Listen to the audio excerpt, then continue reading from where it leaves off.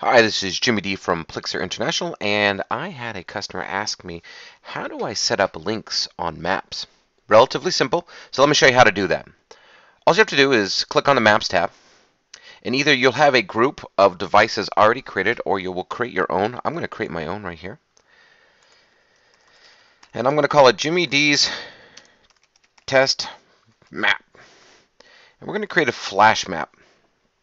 Scrutinizer is going to create that map, and it's going to bring you into the wizarding process. Here I'm going to select what devices I want in that map. So I'm going to sit there and put my router. And I'm also going to put another Flow device. So let's do Flow Pro Defender. At this point, I can click Next.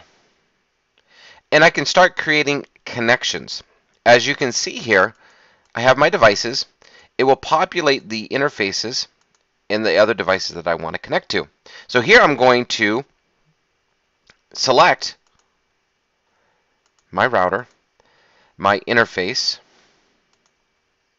and I want it to go to my other device, Flow Pro Defender. Now I can click Connect, and it's going to automatically connect that on the map. Now I can also connect with a Scrutinizer report, and this is going to be important later on because any report that you create in Scrutinizer can be a link on a map.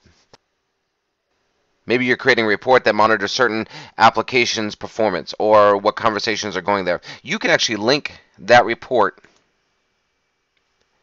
on that map. You can also add static icons, and let me show you how you do that over here on Objects. You can click New Object, and we're going to call this one Internet. I'm going to select Cloud 72. Now, a couple things to note is that you can actually add an IP address and poll a device if need be, and select a notification profile. I'm going to save it. And now you can see under Connections you have a new object. So I'm going to go My Device. I'm going to select the interface. And I'm going to go to my Internet symbol and click Connect. So now when you go to the Maps tab,